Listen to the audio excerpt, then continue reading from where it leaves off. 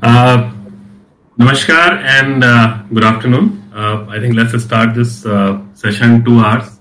Normally, in our seminar world, these used to be called post-lunch sessions, and these used to be tough.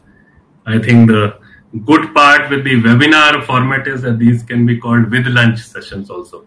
And imagine the with lunch session is disrupt philanthropy, next philanthropy, and 2 hours of lot of discussion and knowing a lot of work of many institutions on some of the toughest subjects, some of the toughest challenges we all are going through. Because I think it's easy to say post COVID, fine, but as I've been saying again and again that there's nothing called post COVID now. It's all with COVID, and it'll take its own time, because even once we are out of the health crisis, the whole lot of other crises which are created because of this pandemic will remain there, and will take years and decades to really come back to the normal and maybe to the new normal. Today, we also have four very, distinguished speakers, but more than that, the doers in the field who will share their own experiences, and I will keep introducing them.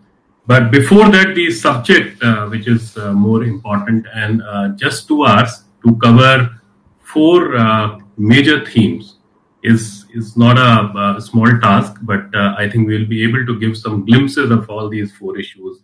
One for sure is the marginalized communities, and the definition of marginalized communities also is changing. I mean, I remember at Goonj last year we started something called missed out communities, because very soon we realized that marginalized communities, I mean, right from people with leprosy to people with disability to sex workers to a whole lot of other communities who in any case need special attention, even in the normal time.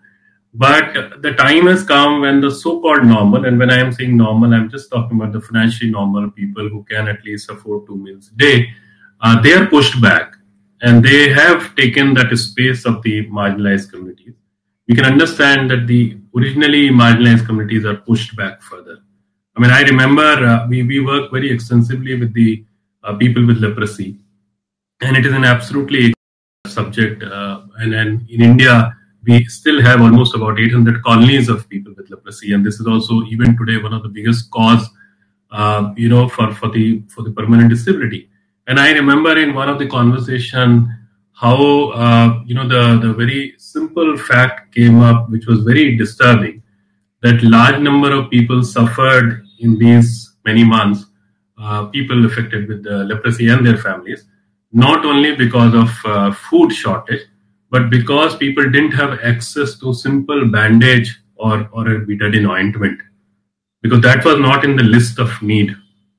Asha worker who was providing support to the people, she is now busy in COVID care that way. And I remember in another conversation we found that how the patients are literally forced to put phenyl and kerosene on their wounds just because the medicine is not there. So this is what I'm saying, that there is a huge amount of these marginalized communities which we will be covering today. The second, gender issue, which is again become much more important. It has been important, but then there are a lot of issues, because ultimately, and the third issue, which is mental health, and I see a lot of mix in these two issues, because we know that a large part of our country ultimately survives in a single room. They live happily because they have a lot of open space. They can go out, they can sit out and all that.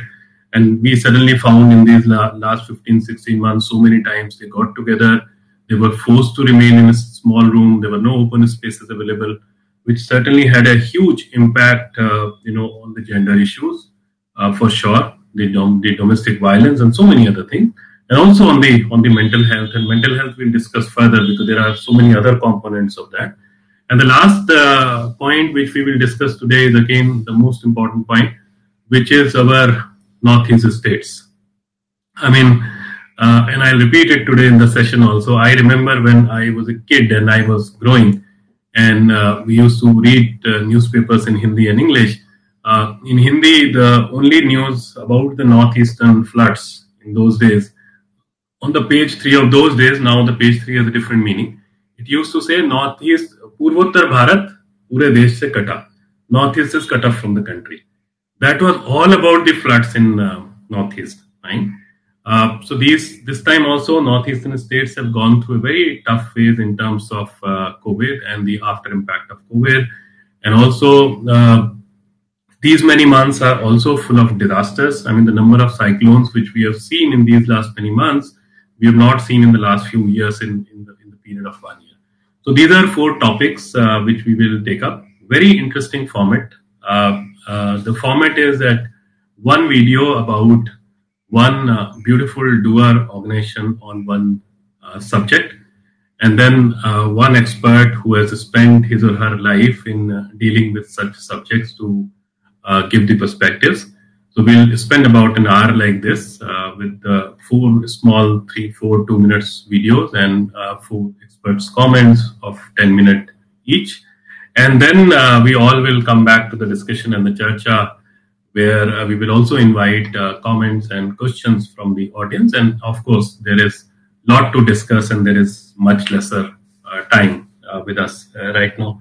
So we will start with a video from a very beautiful institution called Jan Sahas, which has done absolutely amazing work in this particular phase, especially when they saw millions of people walking and that entire community which were walking on the road. And this year also, large number of people were not walking but went back to their natives, to their areas from where they had come through in buses and trucks and whatever. So work with the marginalized communities. So the first topic for today is marginalized community.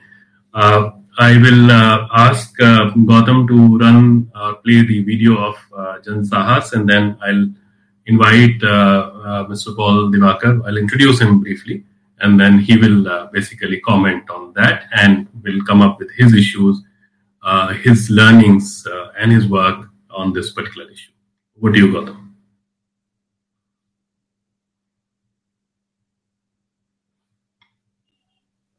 In India, during the pandemic, some of the social groups faced multiple challenges and vulnerability in their day-to-day life, such as migrant worker. According to the government data, in India, we have about 140 million migrant workers. But as per estimate of some non-government organizations and academicians, in India, we have between 200 million to 240 million migrant workers. So about 50% of India's unorganized sector workforce come from the migrant community. But we haven't any real-time data or tracking system for the migrants. As per our LMT, Longitude Migration Tracking Survey, 93% migrant workers come from the scheduled caste, scheduled tribe, and other social excluded communities. Their social status also contribute for their vulnerability. Women migrant workers are more vulnerable and invisible. In India, we have multiple social security programs for migrant workers and other excluded communities. But the challenge is no any solid delivery mechanism exists at a ground level. And as far as the migrant workers are concerned, the portability is playing a very, very important and crucial role. And because of non-availability of portability in the social security schemes, migrant workers are not able to access the benefit of these social security schemes. During the pandemic, my organization reached out to about 2 million migrant worker households with the food, ration, transportation support, mental health counseling, and helping them for access to entitlement. And that's the immediate response to the pandemic or COVID-19.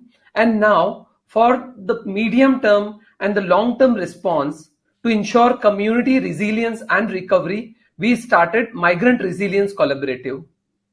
Migrant Resilience Collaborative is a multi-stakeholder collaborative where we are working with the community, philanthropy, industry, civil society organization, and the government department.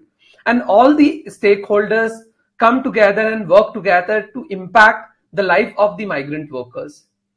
Currently, we are working in 100 districts of India, 80 source districts and 20 destination districts. In this initiative, basically we try to work at all levels, source, transit point and the destination. As of now, we reach out to about 1.2 million migrant workers, and our goal to help about 10 million migrant workers in next 3 to 5 year period of time. We are using technology a lot for like creating an impact on the lives.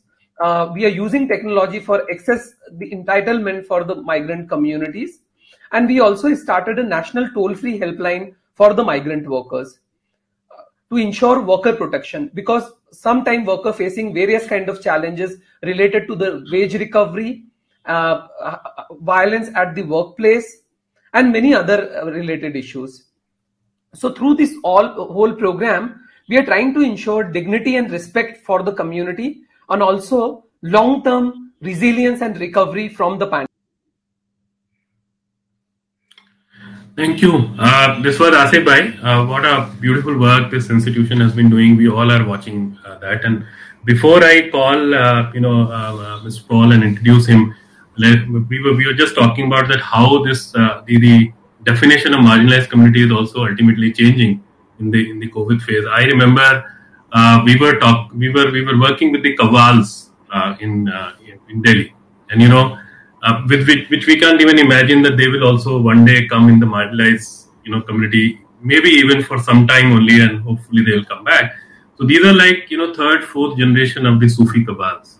Okay, and the only thing they've done so beautifully with their art and tradition is that Sufi Kavali. Now imagine for the last 17-18 months there is no Kavali, so there is no source of earning. And the irony is that these people can't even go on the road to get the relief material, even at the state of hunger. Because whenever they moved out, they were wearing some sherwanis in their earlier avatar, right? And they were very well respected people there.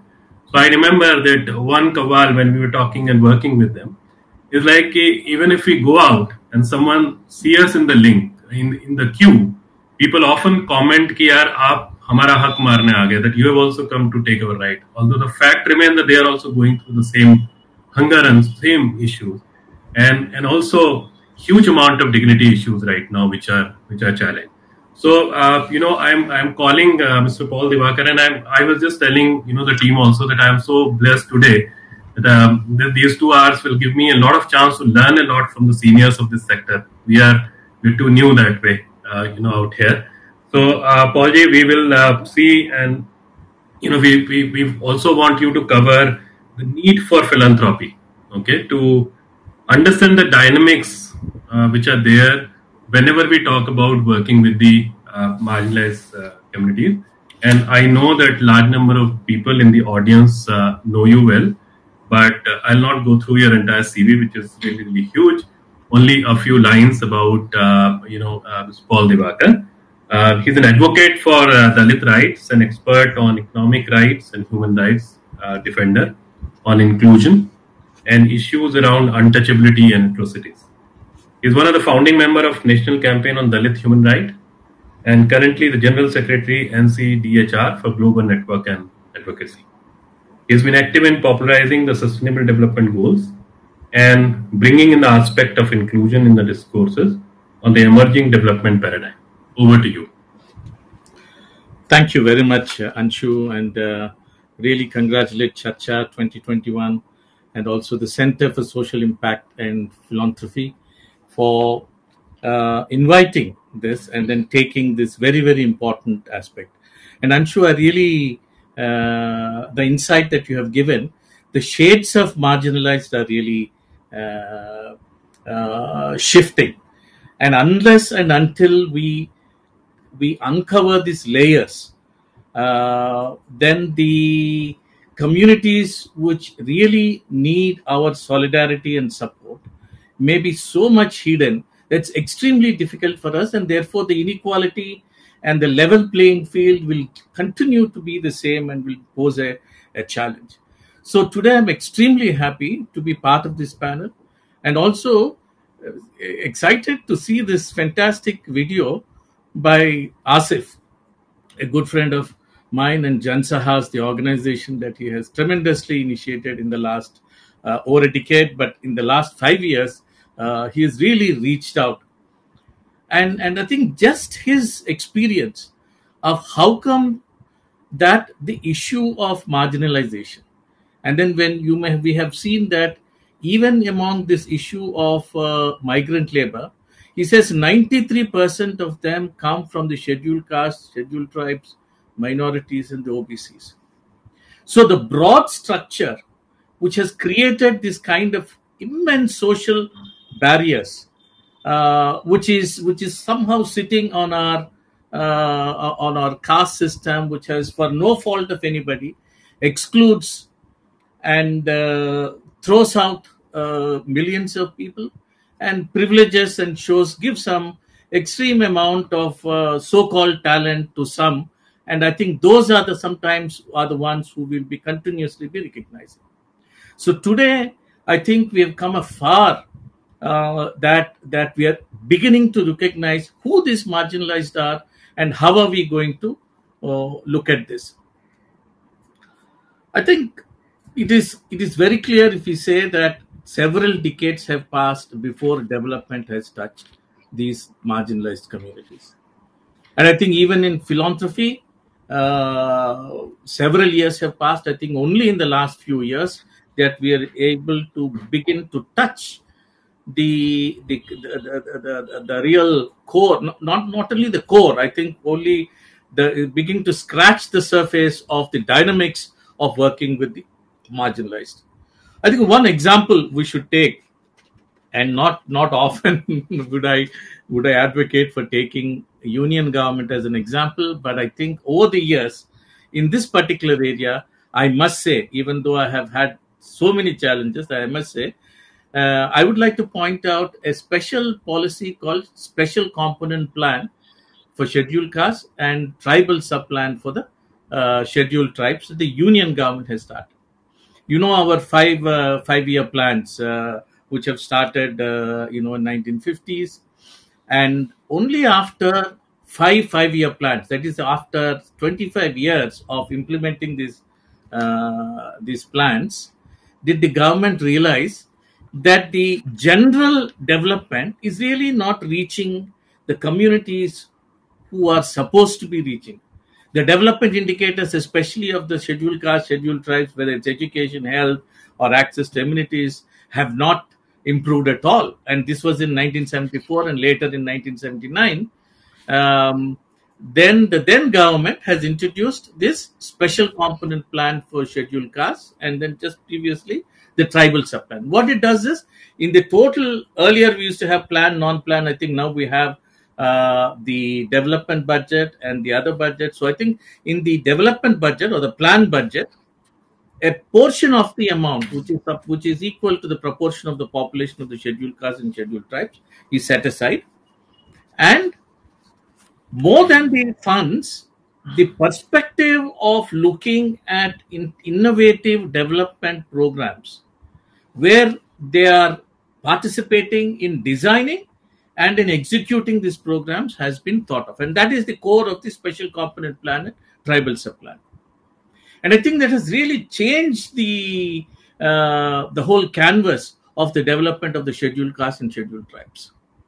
Why do I say that? Now we recognize we have a lot of, even prior to our current new education policy, we have other education policies, and they felt that the primary education is something that has to be focused on for the most marginalized communities. They started building infrastructure, but still the learnings and the out of school children among the scheduled castes and scheduled tribes have remained very high.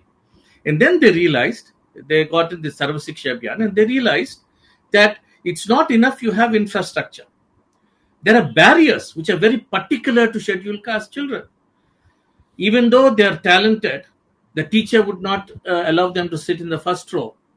Their books, their work is not being evaluated. They are forced to be cleaning the classrooms and several such things.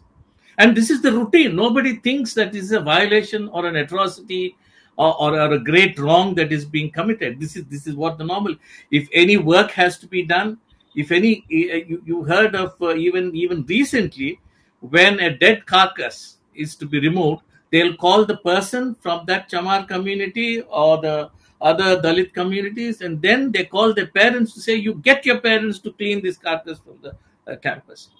So when you have such kind of a complete indignity and an exclusion of Dalit children in schools, what is the amount of a program which is spending millions and crores, but is not able to reach the communities which is supposed to reach?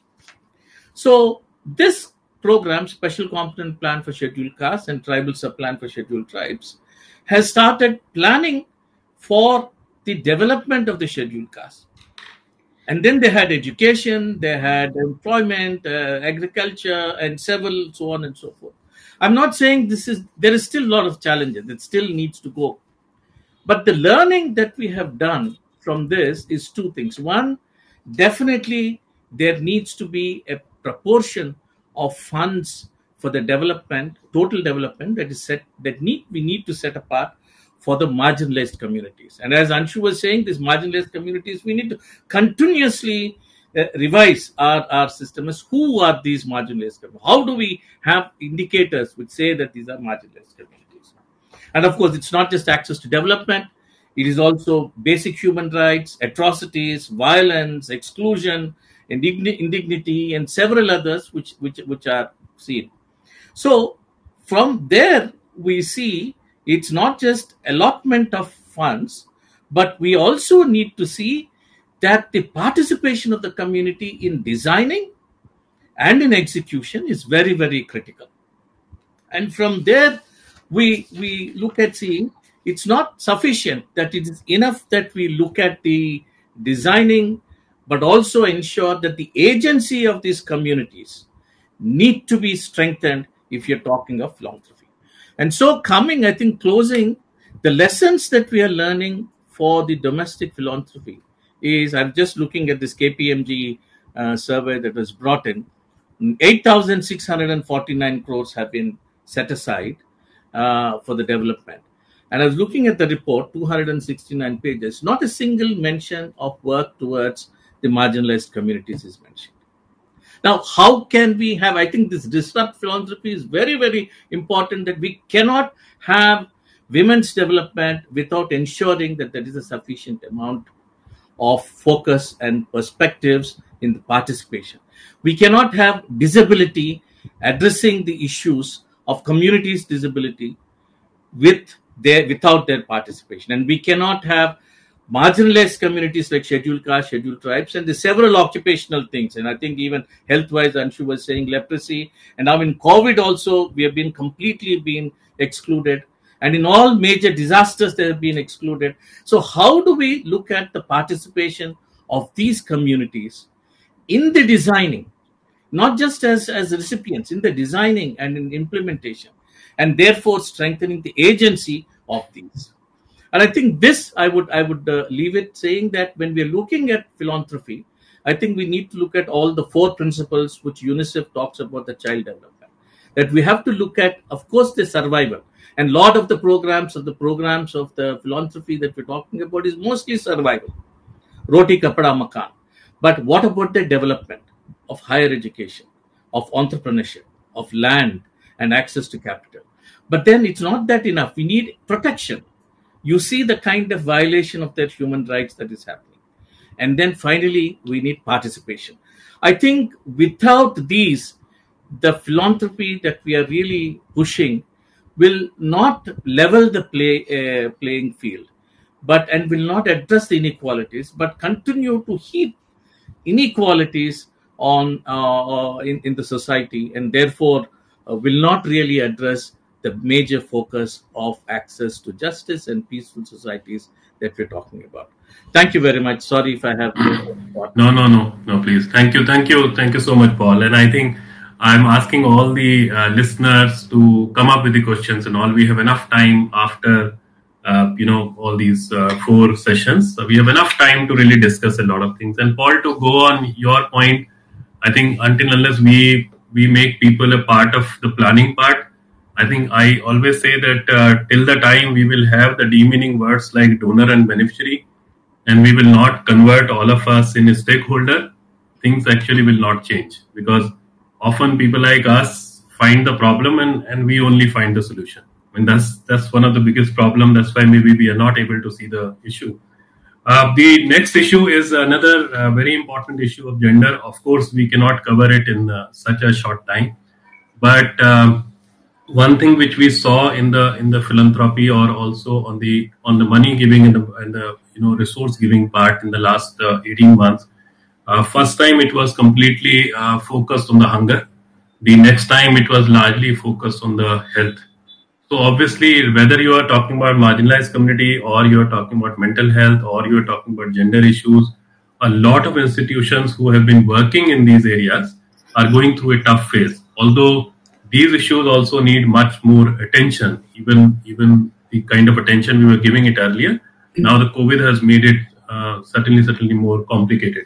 But before I invite Srilata ji, we all know about a beautiful institution called Breakthrough, and many of us have been a complete fan of their earlier campaign called Bell Bajao, gender, domestic issues, and all that. So I think let's see a small video from Sohini Bhattacharya, a dear friend and CEO of Breakthrough, and then I'll introduce and Srilata ji, and then take it forward. Over to you, Gautam. My name is Shohini, and I work with an organization called Breakthrough. Breakthrough has been working to transform gender norms to make violence against women and girls unacceptable for the last 21 years. We work with adolescents and young adults, the breakthrough generation, who will actually make this possible in the long run. We use multimedia campaigns, community mobilization, and leadership development as our main tools.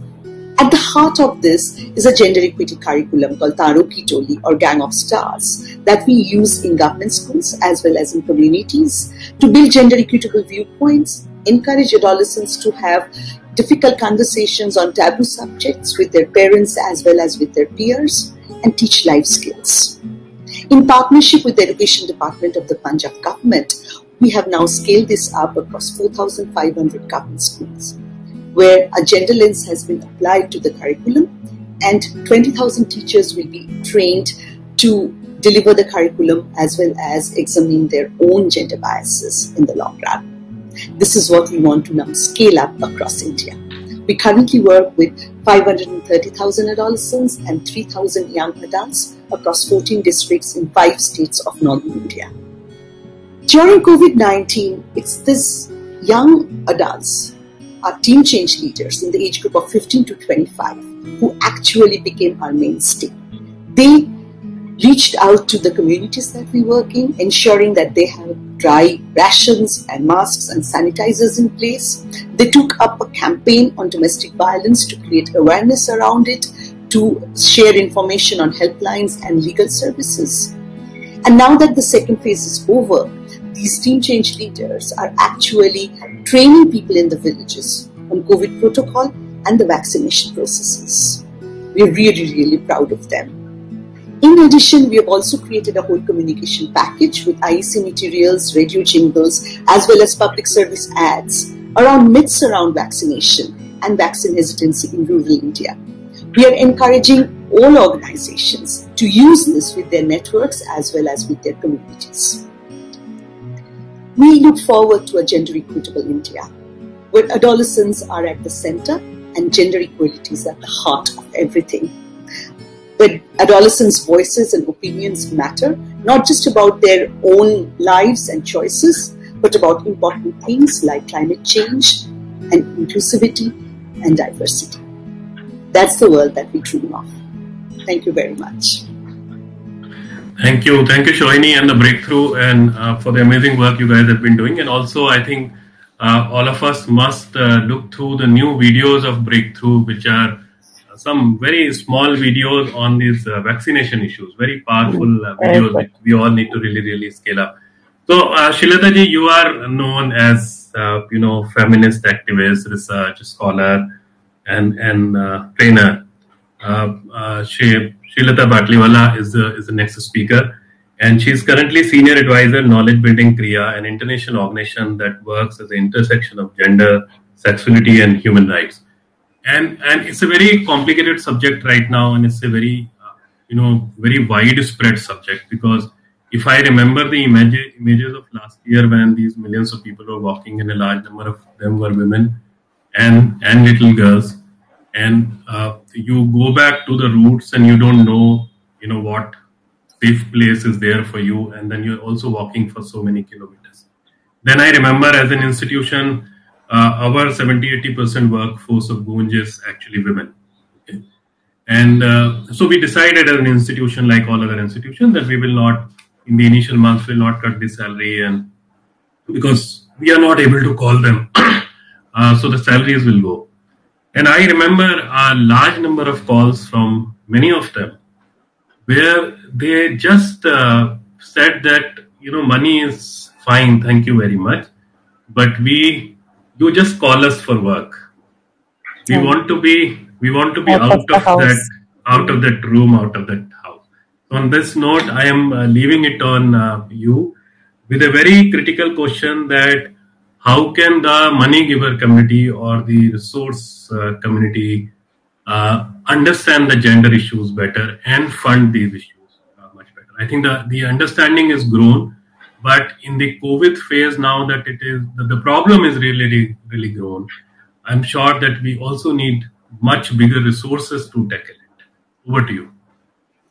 Thank you, Anshubhai. So I'm going to approach, first of all, namaskar, assalamu alaikum, and good afternoon to everyone in the audience, and many thanks to the Center for Social Impact and Philanthropy and to the organizers of Chacha 2021 for organizing this very important panel. I'm going to use a few slides to make my point. So let's hope this works. And I think that will explain better some core points that I think we need to address in order to understand what really has to happen for philanthropy to play its role in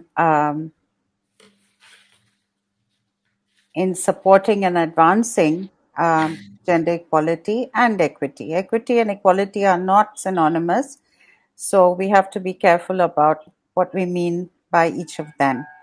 So I call this how to build a rocket ship, or the lessons that philanthropy can learn on how to advance gender equality.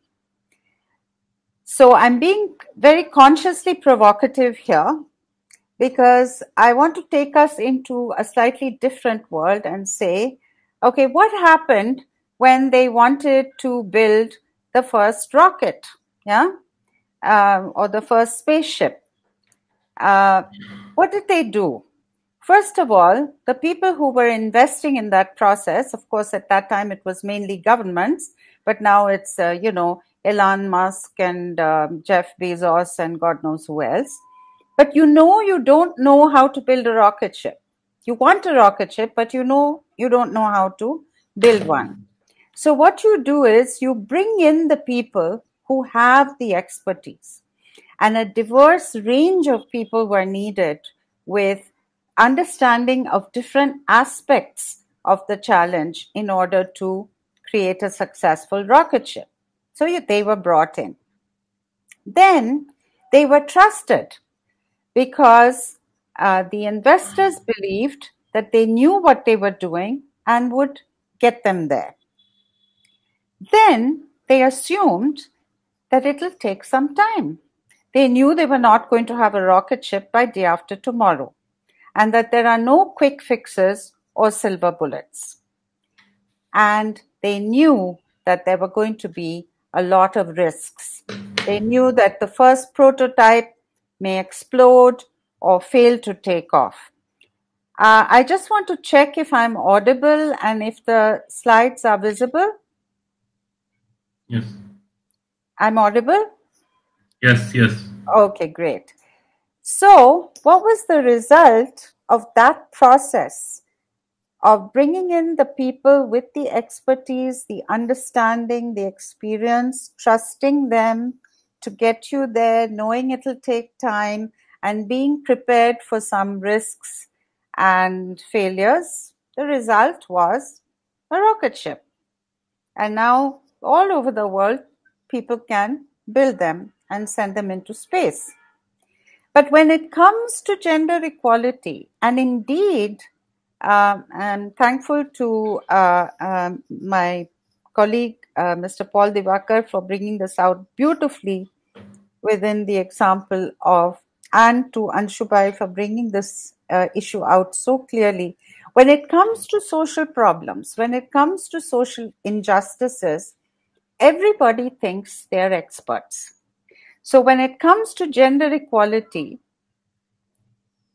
funders tend to begin, and I know what I'm talking about because I also sat inside the funding community for some years of my life when I worked at the Ford Foundation. They think they know how. They think they have the answer to how gender equality has to be advanced. Okay?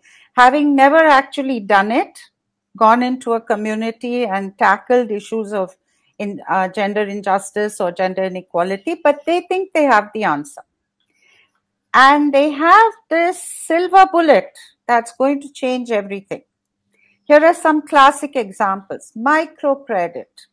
Give the women a loan and they will transform their lives.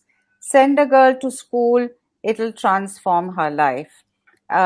Put women in political office, it'll transform. So everybody thinks they have this one silver bullet that will change everything and fast.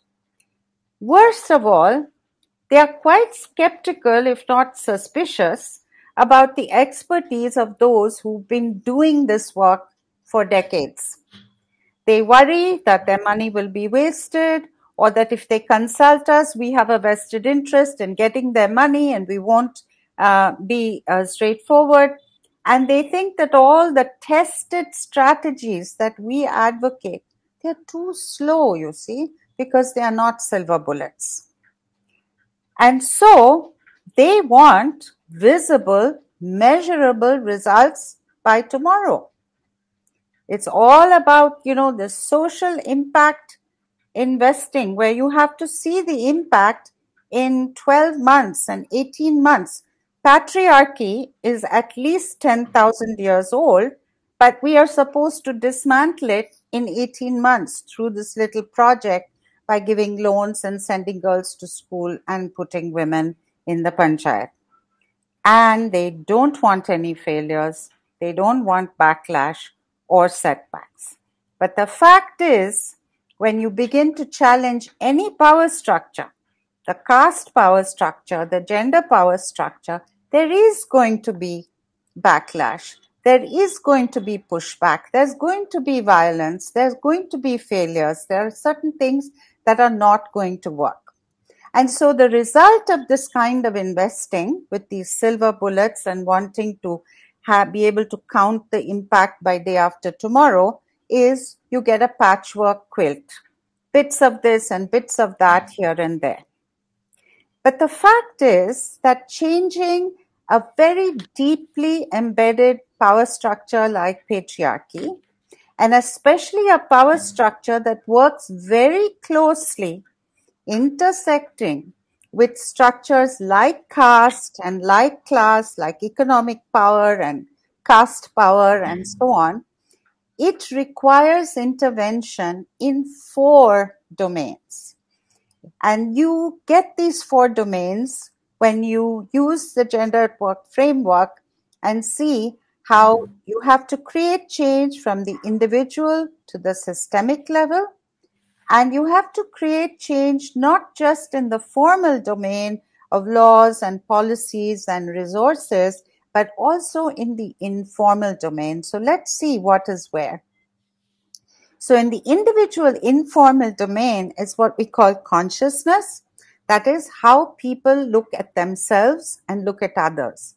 It's about self-worth, confidence, attitudes, like casteism, deeply internalized. It's deep in the consciousness, as are gender attitudes. On the individual formal side is our access to our rights, resources, services, entitlements. On the informal systemic side are these very, very deeply entrenched social norms, cultural beliefs, practices, stigmas, barriers, and in the formal systemic side are our laws and policies and budgets and so on. Now, the fact is that silver bullets might be able to fix the two domains on the formal side. They may be able to increase access to rights, to resources, to services, to entitlements like healthcare, like getting a loan, etc.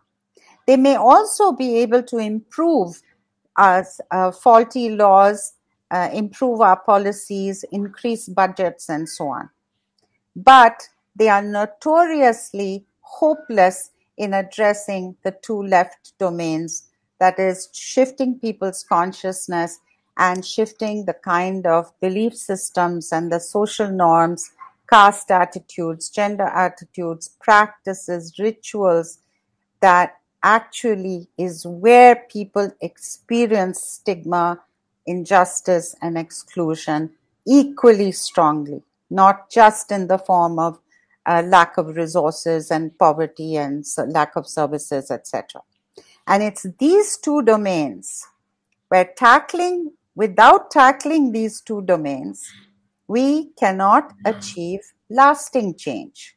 So the problem is they think these approaches that tackle these domains are too slow, but in fact, they are faster in the long run because they begin to dismantle the deep roots of injustice. Here's another way to look at it. I'm going to run through this quickly. Look at the barriers, for instance, that a poor woman, a Dalit woman, a woman from an indigenous community, a woman who is a sex worker or who is disabled or otherwise stigmatized or excluded. Look at the barriers she has to cross if her rights are violated or if she wants to access some resource or service. First of all, she has to be aware that she has this right. And vast majority of women in our country still simply don't have that awareness, which is why the work of groups like Breakthrough is so important, because they're creating this awareness of their rights at a very early stage in young women. Once they have the awareness and they say, okay, I want to access this right or I want to access this resource, sorry, you have to get permission. As a woman, you have to negotiate. As a girl, you have to negotiate the family, men in the family, elders of the family, your mother-in-law, whoever, in order to access the right. If you manage to cross that barrier, then there's the barrier of the resources that you need. Maybe you need bus fare to go to the nearest police station and file a complaint of domestic violence or caste-based violence or sexual harassment in the workplace, but it involves costs. Maybe the service itself is going to be expensive for you as a person who lives in a low-income group community. Then the services, the laws, the justice system has to be available. There has to be mechanisms in place. This is where the infrastructure for enforcement and enabling of rights comes into the picture. These have to be in place in order to access your rights. And then finally, the worst barrier of all is you manage to cross all these four and you reach the so-called service provider, the so-called duty bearer, the person who is supposed to protect your rights and prosecute perhaps the violators of those rights. And then you come up against this wall of these deeply entrenched negative attitudes or the political power. So if a Dalit girl is raped and she cannot get, and we know many cases that have happened in this country in the last few years, she can't even get her complaint registered at the police station because the rapists are upper caste men with huge political influence. Or you go to court seeking maintenance, and the judge shouts at the woman saying, "You're a shameless woman to even be bringing these issues to the court," because the judge's attitude hasn't changed. We've changed the law, but his attitude hasn't changed. We've changed the law, but the police attitudes haven't changed. So to put it very simply, I think the lessons for philanthropy are very clear and very simple. Social change is rocket science. Gender equality is rocket science. It is complex, and in fact, you need to learn and understand how social power is constructed before you can go about trying to understand how to shift it. There is no historical evidence that any silver bullet has ever created lasting change in society. In fact, on the contrary, giving women loans, sending girls to school, all these magic mantras, because as we know, these are addressing only one dimension of the social power structure and they leave out others. So just like rocket science, there's a science to creating social change, and you have to have the humility to understand who do you learn that science from. And this is the crux. There are a host of organizations and individuals around the world across the length and breadth of this country. We have a rich history of activism, particularly in the areas of, anti-caste work and work on gender equality. And they have been engaged in empowering women, advancing gender equality for decades. Now, these are not necessarily the people with the impressive degrees, but they are people who've actually built complex change processes on the ground, as well as in laws and policies.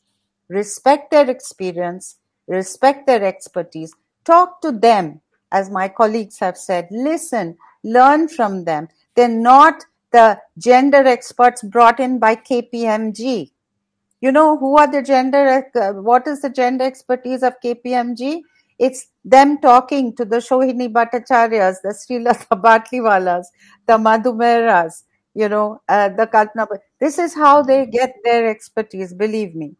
So respect and learn from those who have actually created change, and don't push your own agenda. And advancing gender equality is like rocket science. So the only way to get there, in my view, is to learn from those who have experience in building this particular rocket ship. Let me stop there. We can go into detail. Absolutely. Absolutely clear, bang on. In any case, Lataji, the patchwork and the band-aid is not a solution for anything. And one of the things which I've been saying in a different context a little bit, I always say that if you see the farming community in India, farmers have been able to come out with a few thousand variety of rice.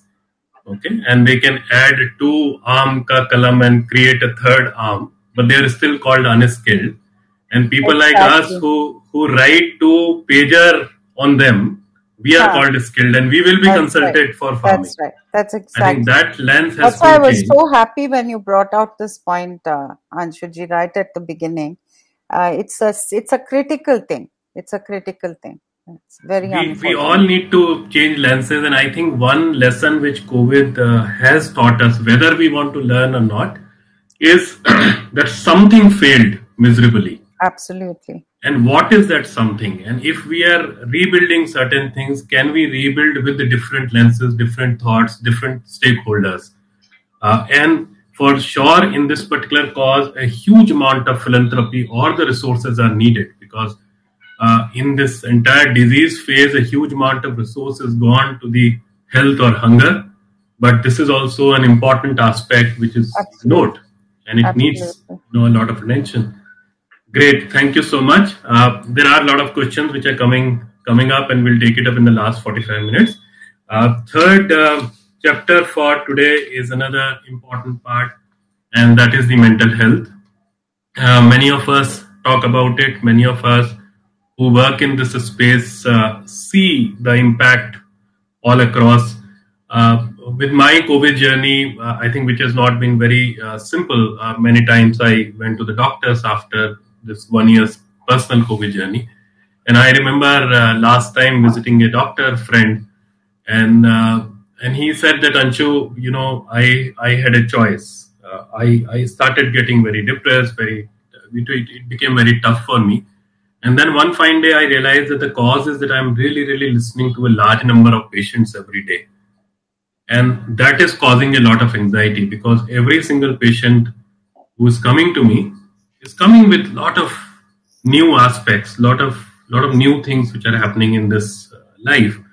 And he said that a time came when I also started consulting, and started taking extra medicines or consultations for that. So it is a subject which is a very important subject, which even within the family, within the community, we do not want to accept. And then maybe that is how it becomes more problematic. Now, with the country going through this tough, financial phase, family phase, economic phase, all kind of phases, this needs urgent attention for sure. And I think Raj Mariwala is here, and Raj will speak about it.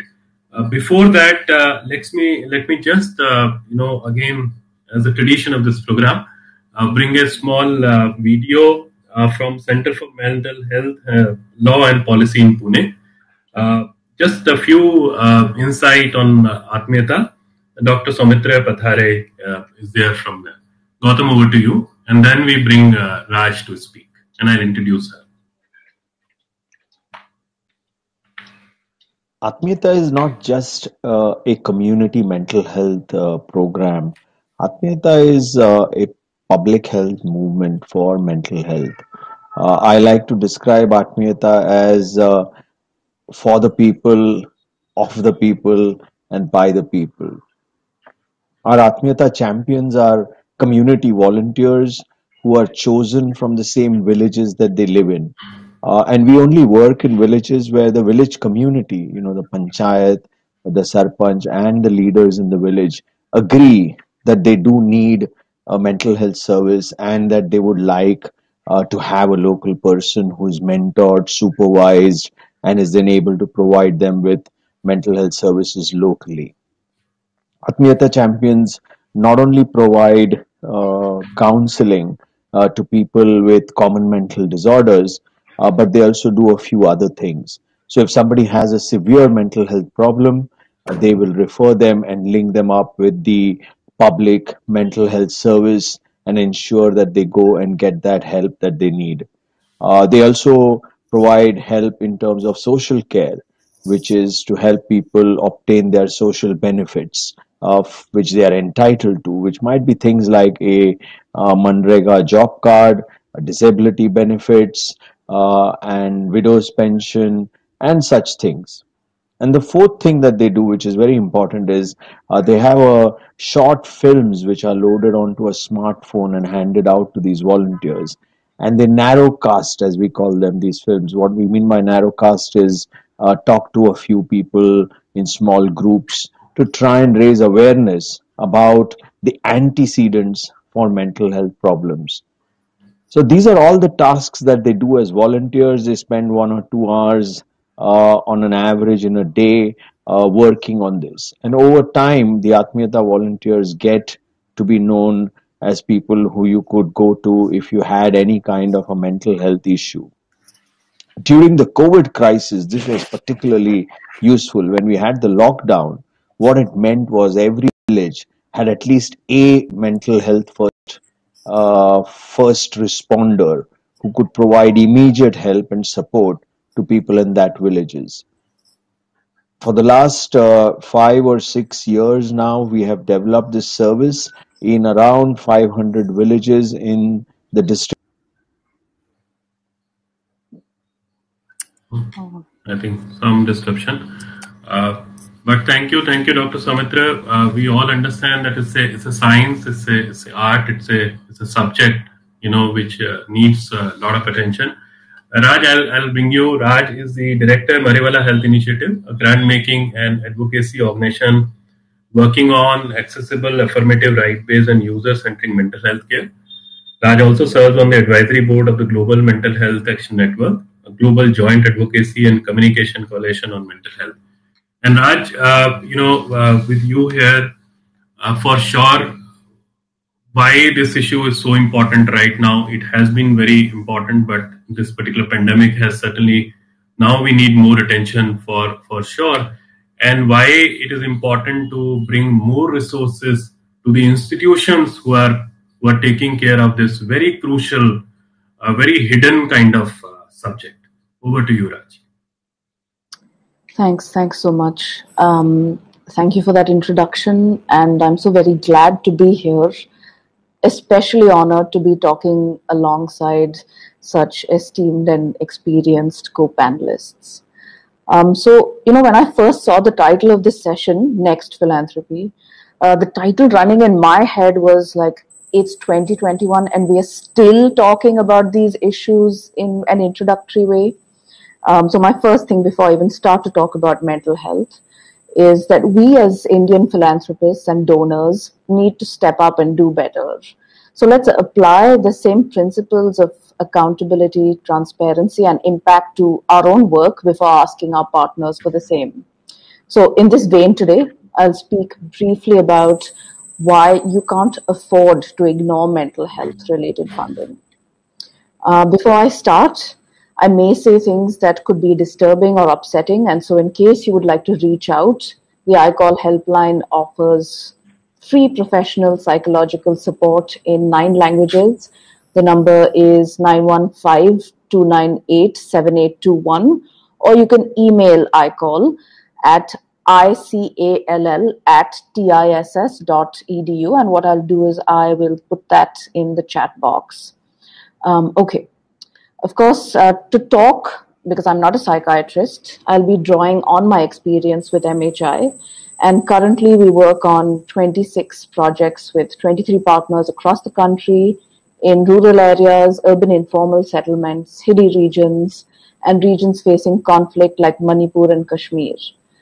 Some of the communities that we work with are farmers, victims of violence, queer trans communities, Dalit, Bahujan, Adivasi communities, youth, people incarcerated in mental health institutions, the homeless, and religious minority communities. So to start off, I'm actually not going to drop any figures on mental health. I'm not going to talk about the numbers of the people who live with mental health illness or concerns. I'm not going to talk about the lack of psychiatrists. I'm not going to talk about how many people live with depression or anxiety. Why? Because there's a problem with this approach. It's biomedical. There's a focus on conditions or a particular mental illness. Now, these are described as having a set of symptoms, much like a physical illness. So then the next step is, of course, treatment, which could be pharmaceutical, it could be some sort of allopathic, or at the most, there's some talk therapy. And at the end, then we are expecting to see some success in the form of reduction of symptoms. Now, this very approach is problematic if we're going to look at funding mental health. Why? Because it centers what we call the treatment gap. Now, the treatment gap is the difference that exists between the number of people who need mental health support and those who get support. It's a very Western-centric concept, and it's very often stated as the number of psychiatrists available per 1 lakh people in a country.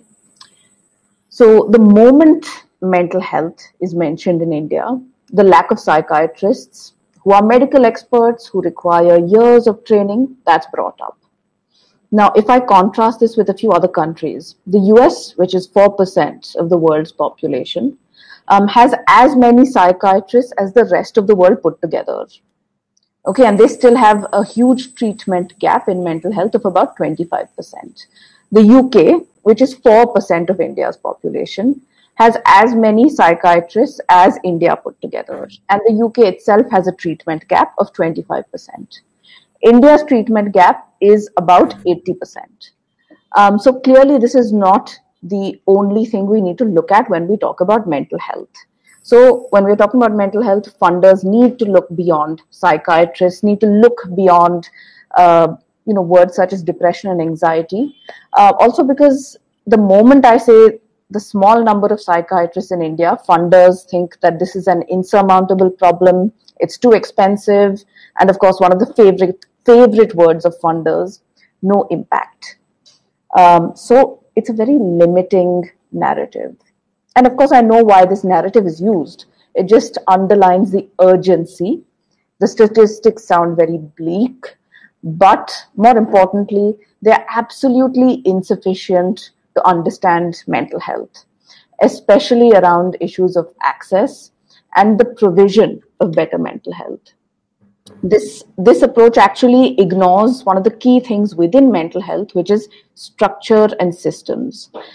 So let's talk about which factors affect awareness, provision, efficacy, and access to mental health services. Now, for example, people in India who live with mental illness and who require mental health care either do not have accessible services, or those who do manage to receive services do not get quality care that is affordable, easily available, and acceptable.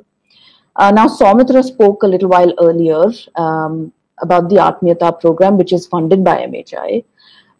And he's talking about a program in a village. Now, if I do a similar thing, if I do a similar biomedical thing as to physical health, I'm asking a psychiatrist to go and set up a camp in a village. How many villagers do you think are going to go over there and meet that possibly male psychiatrist from an urban location who may not speak in their native dialect? Very few.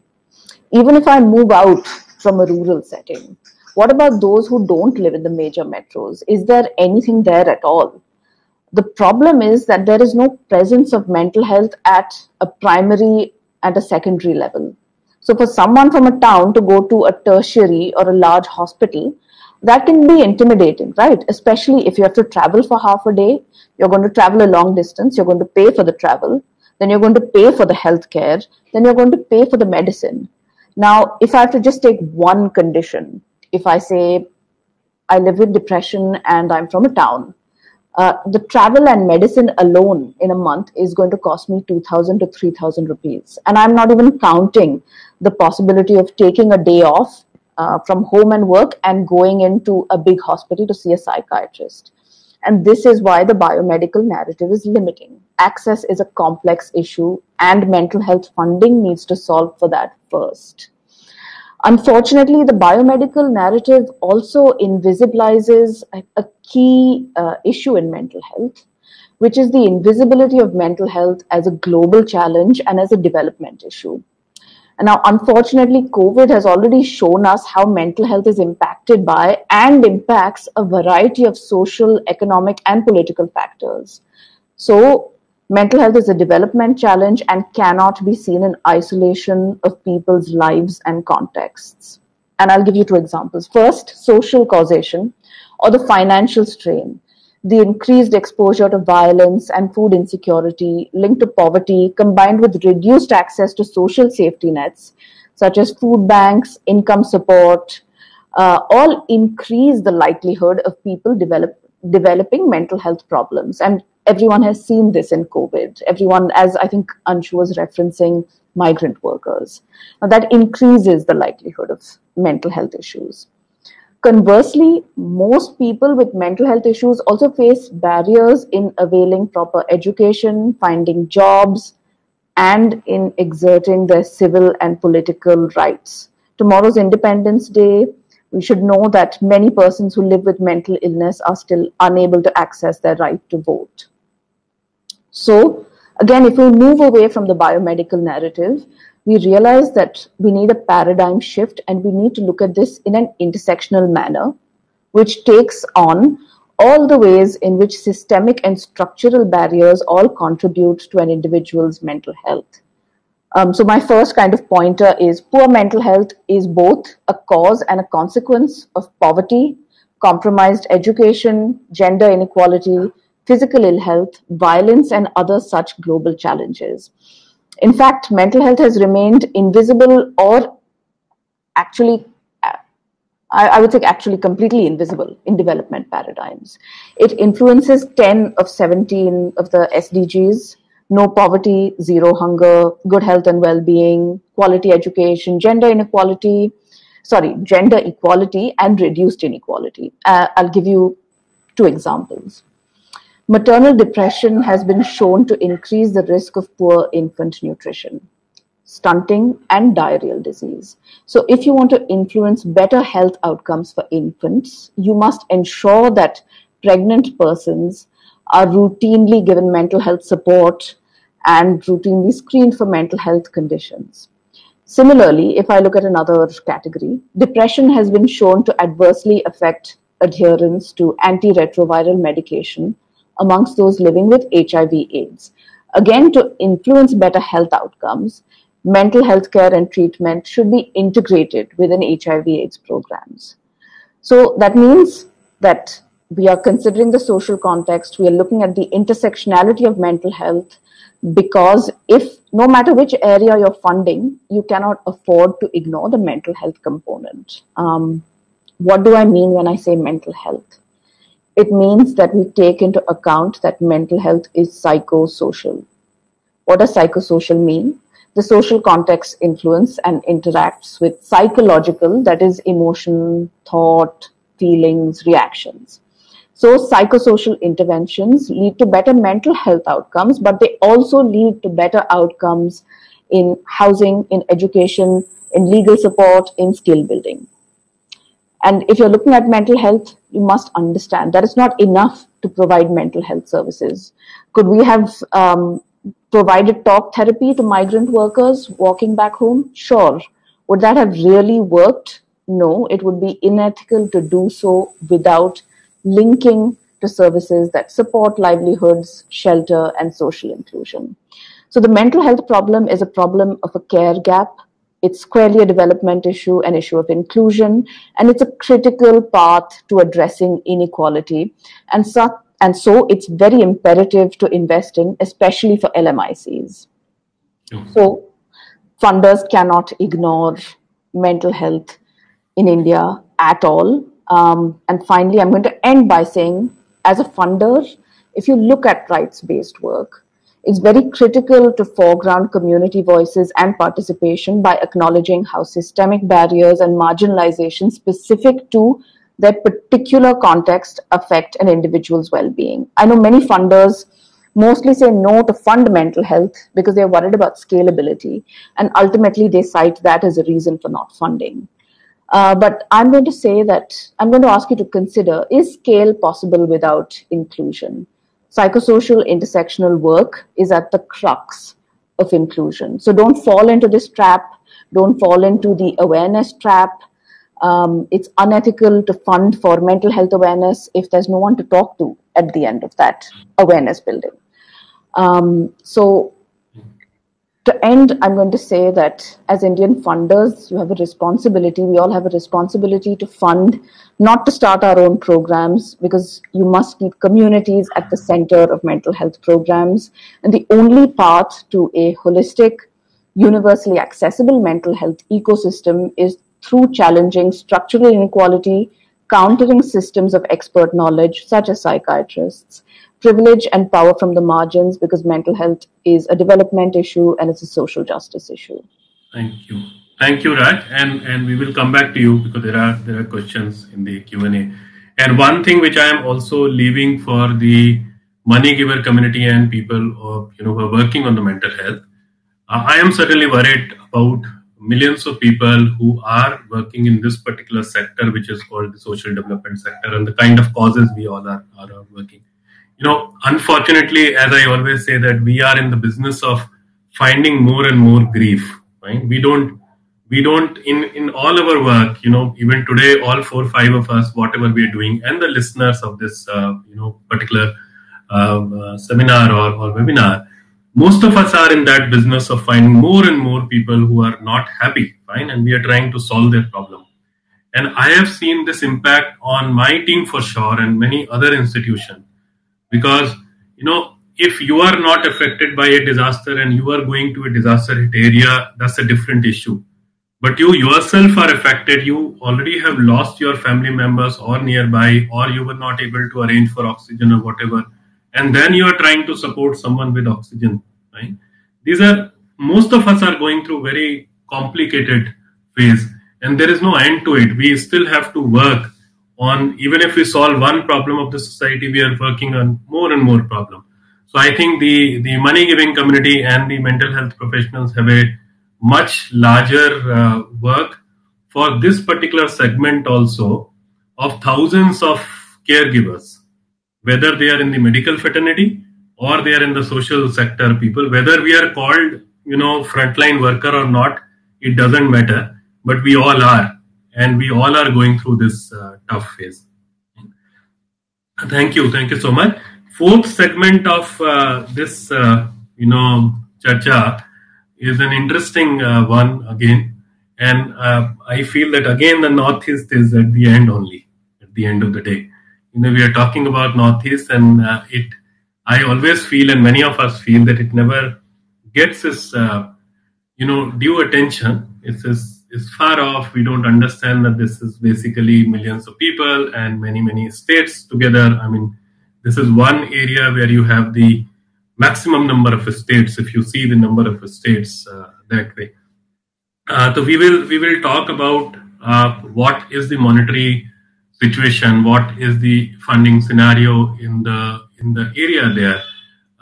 We know through our work also that there is, a large number of people with because the distance is so much, because access is a bit complicated, because it is already ignored, because also a large part of it is the victim of the frequent disasters. The way some floods are not even considered floods. We don't even talk about it, although it affects millions of people every year. So whether this area is getting enough attention, enough monetary resources or not, and what else do we have to do for that? But before I call Dr. Syed Kazi, there's a video from Seven Sisters Development Alliance, or SESTA, and I'm just giving you a little bit warning that this video will have a lot of noise, because somehow the people have done it, and we are thankful to them that they are still able to send it to us. So just bear with that noise, and after that I'll introduce Dr. Kazi and bring him here to talk about the Northeast and the philanthropy part. Kato. I'm indeed happy to say a few words on the philanthropic work SESTA has been engaged in during the COVID-19 pandemic. These works are mainly confined within 60,000 families in 745 villages spread across 16 districts and 32 blocks in 3 states in Northeast India, that is Assam, Meghalaya, and Tripura. SESTA's main focus is on livelihood promotion, sustainability, and income enhancement. SESTA's frontline workers are mainly involved in providing help and security to these villagers at the time of their distress. SESTA, at the time of first wave of COVID itself, has come out with the concept of nutrition gardening. As many as 40,000 families are covered under the scheme for sustainable livelihood support. Entrepreneurship training programs are also being organized, mainly for migrant workers returning home at the time of lockdown period. The purpose of this program has been to provide avenues for alternative skills development and livelihood support. Some other work SESTA engaged itself are SRI paddy cultivation, livestock rearing, and also providing help and support to the areas of rights and entitlements of women farmers. SESTA has also arranged to support these rural communities by other means, like distribution of ration kits as well as medical kits, arrangement of awareness program for COVID-19 vaccination, livelihood restoration through distribution of vegetable seeds, then provisions for both online and offline training program. Thus, SESTA's workers based in remote areas are able to meaningfully engage themselves with the rural communities to help them to achieve the desired goal of sustainability and livelihood security. I feel SESTA's continuous strive to bring in an inclusive society is indeed praiseworthy. Thank you very much. Thank you, Dr. Goswami. So let me bring Dr. Syed Qazi, important subject for the Seven Sisters and this entire big area of the population, which often people feel that is ignored and it needs more attention from the development sector and all the components of development sector. Dr. Qazi has experience of working in the development sector since 2002. He was associated with the Center for Agriculture and Rural Development, One World South Asia and Digital Empowerment Foundation. He has also founded the Northeast Development Foundation, a not-for-profit society working for sustainable development in Northeast India. And Dr. Qazi also founded E-Northeast Award, a regional platform for digital innovation and practices in Northeast India. Just a little bit of biodata, whatever I'm able to pick up from the full pager biodata of all. Over to you, and then after you, we all will come for a discussion and the charcha as it is called.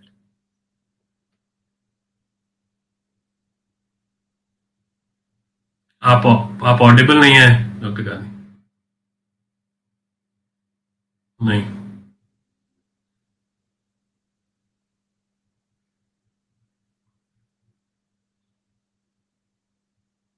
नहीं अभी भी नहीं.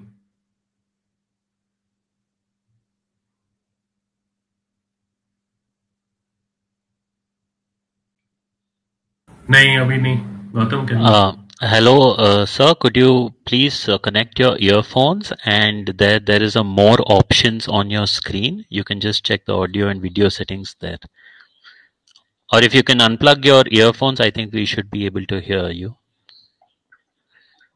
Please try to speak, sir.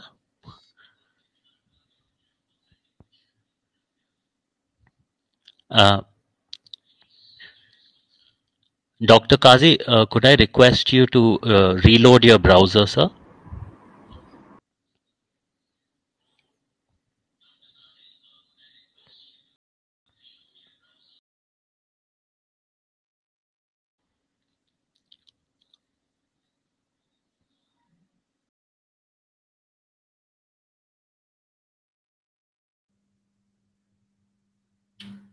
Let's wait for a couple of minutes. I'm sure it'll be okay.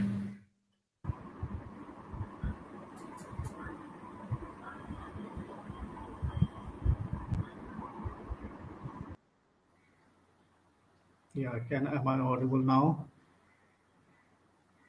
Yes, you are, Dr. Qazi. Please go on. So I think this incident of connectivity is, I think, needs to be looked into more desperately for the region. We are still struggling with low bandwidth, low spectrum allocation, and so on and so forth. But who will come first to invest? That is the main question. I think far-flung areas, typical geography, terrains, and all those challenges. So first of all, thank you, Anshu. I'm glad to see you because we hear from Northeast, hear a lot of stories about you and other people. Of course, Center for Social Impact and Philanthropy has been doing a lot of programs recently, also during COVID. So I think, so first of all, thank you for inviting me, and because of course there are many organizations in Northeast who are certainly doing good work, like SESTA, that the video that we saw. and there are many who are trying to do best as possible with limited resources and whatnot. Number one. Secondly, happy Independence Day in advance to everyone. And so tomorrow we celebrate the 5th year of independence. And so I think we have come a long way. Of course, we are still struggling with so many things of proper so-called, accurate national integration. There are a lot of conflicts, frictions here and there, border disputes that recently that you heard from Northeast. So as I think Anshul has also mentioned, जो page 3 में जो उत्तर पूर्व वाली जो बाढ़ वाले scene है, तो ज़्यादा अच्छे खबरें जो होते हैं, अच्छे न्यूज़ शायद वहां तक पहुंचने में अभी भी दिक्कत है. Of course, the social media and all has helped a lot with the alternative media platforms, but still we are grappling with all this other challenges, certainly, which also impacts the time, energy, resources of leadership and all, because attention कहाँ जा रही है, focus कहाँ हो रहा है, कहाँ जाना चाहिए, the time and the energy and the investment. So those prioritization also gets affected in that process. So thank you, Center for Social Impact and Philanthropy, for inviting me for this Charcha 2021, and especially Ingrid that she wrote to me and inviting me. Thank you so much, first of all. And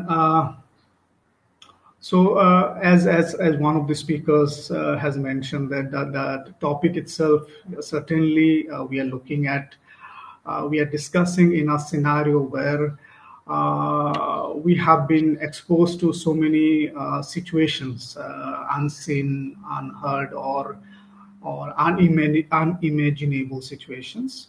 So we were not prepared. Because we were into a different paradigm of development, CSR investment, philanthropy, and so on and so forth for a long time.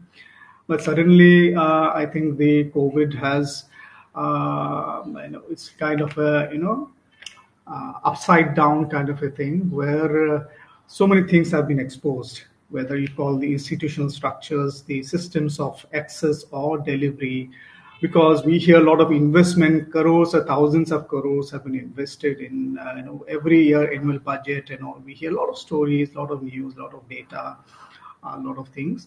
But COVID certainly has also talked about where this investment is going actually, how this investment has really impacted both public investment, government investment in the name of social security, health, education, and so on and so forth. And as well as probably the question is also about the private investments, through CSRs or philanthropy and things like that. Because probably the question could also be how sustainable has been this investment, how impactful has been this investment in order to make community resilient, actually resilient in terms of facing any such kind of situations, as you mentioned, Anshu, that about the annual floods and also the landslides, and also so many things. There are so many problems across the country, and also Northeast Pacific has problems on its own. So probably one thought is this in terms of probably COVID has also probably forced us to think about the kind of investment that we are making, whether it has been sufficient or effective, not effective, in fact, impactful, not impactful. Measuring the impact also probably it has exposed for all of us, both for research, advocacy, or for as well as for implementation also. So that we look at new way of, as you mentioned also, नई तरह से हम कैसे किस नई तरह से हम चीजों को देखें, समझे और चीजों को बैक रूम में जाके फिर से हम वार्तालाप करें, चर्चा करें, and we come with a new strategy and approach. So everyone has to be open to that thought process of going beyond the traditional mode or set norms of understanding and perception, that this is going to work and not going to work. I think that is another point. And our next point is certainly about that, because the four themes that you mentioned that initially also ek to hai gender, the marginalized communities that Paul has mentioned very minutely, and then of course the gender aspect that Sri Lataji has so nicely. I enjoyed her also the way she dissected those interpretations, and thirdly, of course, about the mental health too. which is certainly as the speaker, of course, my apologies, the name I couldn't collect. Uh, Raj. Raj, yes. Raj has mentioned that, because when investment happens, social investment, the impact देखते हैं या ये कितना हम कर पाएंगे नहीं कर पाएंगे. Those kind of thought process probably has to change if you really want to make our society really inclusive, sustainable, and so on and so forth. And lastly, the topic that you mentioned about Northeast, I see that the moment you just narrated the themes, I see that Northeast is and should be also considered as an area of subject of investment. Irrespective of all the mental health, gender, education, health, everything falls within the larger social investment, no doubt. But why also we need to talk about Northeast as a specific area of investment as probably that is another thought that strongly we carry now, and also we are trying to advocate in this part of the country. So Gautam, I have a small slide, a few slides. So do I share now from my machine? Am I allowed to share?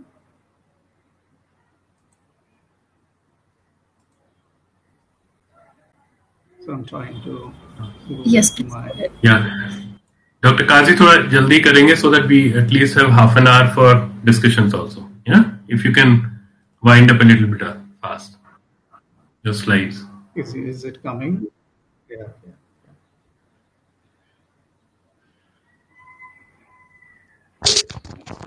We aren't able to see the slides, sir, so far. Have you clicked? Yeah. Yeah, we can see it now, sir. Okay, thank you. So since I'm sitting in this so allow that kind of gaps in internet networking, and so with some slow, some disruption will also happen in my this thing. I just thought of putting this subject across to all of you. I may be correct, I may be wrong, I may be whatever, but this is a strong conviction that we carry, that I'm just trying to share something with all of us and all. How do we unlock? Because the whole philanthropy or CSR thing in the Northeast India, northeast part of India. And then, of course, how do I change? Okay, sorry. Can you see, is it visible or should I enlarge the screen? Is it okay? Yes, fine. Okay.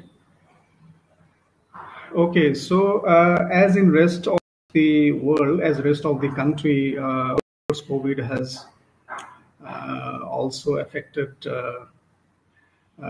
Northeast India. Though there may not be so many studies or mainstream media focus or highlights, there are of course stories of migrants into reverse migration, and then also statistics that I have of 30 to 60% of workforce in the primary sector, which is largely informal and unorganized sector. They are affected because this sector has got closed down, primarily in the because they work in the primary sector, and also statistics of how unemployment rate has gone up to high as 41% in state like Tripura during COVID and all. 41%, and then also there are various news that have also come out about the health system could not respond the way that it could have responded, and also and so on and so forth. So and in fact it's and maybe the COVID story for Northeast is also more of an invisible Northeast, how the stories could have evolved, could not have evolved, could have evolved. And also the one of the key players to also share the stories and make you hear and listen in other parts of the country through the civil society organizations in the Northeast. They also got badly affected because they were crumbling, they were just firefighting what to do, what not to do, because they are also messengers of information, promotion, telling you the story and whatnot. And also ऊपर से जो भी दो चीजें जो हुआ है CSR amendment किया गया है FCR amendment and all, So that was another kind of nail on the coffin kind of a thing, where suddenly overnight and all, because ऊपर से पैसा resources नॉर्थ ईस्ट में सिविल सोसाइटी में वैसे ही कम आता है और काम तो कर ही रहे हैं, बट ऊपर से अचानक सडनली ऐसा अगर आता है, then certainly you can feel how organizations were trying to just juggle around, and suddenly some kind of a organizational disruptions, so-called disruptions happening. जिसके लिए of course few organizations like UNDP, DASRA and few NGOs also we came together, like SESTA and all, we came together in Northeast, and now also we are just discussing something with Edelgive also, how this civil society organization, at least the mid and small, of course there will be not many mid and small size, could be organizationally strengthened also. So that is one part. Secondly, COVID का story नहीं आना और documentation नहीं होने का मतलब ये भी है कि how many universities or colleges have also come forward in terms of documenting stories in the northeastern states, which is also a part of learning, could have been part of learning, knowledge sharing, or advocacy within government and all. So those are kind of limitations, because वो idea आना मन में, idea आना दिमाग में आना, कुछ तुरंत innovate करना और strategy change करना, because this thing doesn't come overnight, because these things take a lot of time of, that in the process of working that way, सुबह शाम उसी में काम करना, सोचना, उसी situation माहौल में रहना, which other NGOs or other organizations or institutes in other parts of country, they are very prompt in response in terms of those, responding also to those first layer of promotion, batana, stories, studies, and so documenting and things like that. So those things doesn't happen as much as should have been or could have been. Though we did a study on the civil society response during COVID in Northeast, and that is one thing. And so those are just initial thoughts of how COVID has affected, and also the vulnerable communities like the Tea tribe community in Assam, which is the 20% of population of Tea tribe in Assam. They just got suddenly affected because tea production may affect hona, buying and selling affect hona, market got affected. And also 20% of population means they produce 53% of total India's production.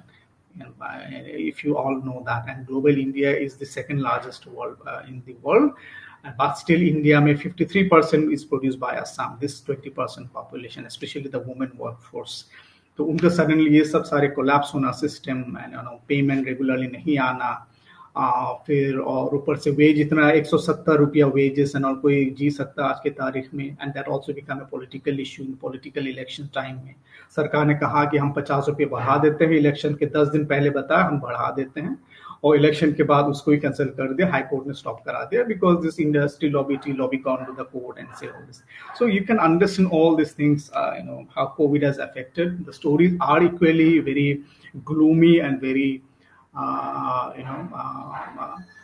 sad and very anxiety वगैरह, but probably वो बाहर आना, लोगों का nature of talking because और the means and mediums बाहर आना, और ऊपर से बहुत सारी चीजें मैटर करता है. ऐसा नहीं है बिकॉज ऐसा आवाज सुन, अब न्यूज नहीं आ रहा है, कुछ नहीं हो रहा है, ऐसा नहीं कि नहीं हो रहा है. Problems equally exist, unemployment, poverty, and by the way, and if you can see my slide, you can see, of course, 50 million people are 4% of total population of India's total population, and 9% of total land area. Then you can see landlocked है, ये सब हम जानते हैं, but most important thing is lack of industrialization, where we also talk about philanthropy or CSR, why they will invest, who will invest, उनका impact क्या रहेगा. As you say, Srilata ji, that आपका centuries age problem you want to solve in 15 months, the indicated data, that is why sometimes I feel so disheartened, also so frustrated sometimes, because we need to work, but you put us in the time zone and data zone and all, but how do you create those impacts? And then of course the ecological and the environmental concerns or the resource richness of the region also you need to keep in mind, being the 6th ecological hotspot of the world, Northeast.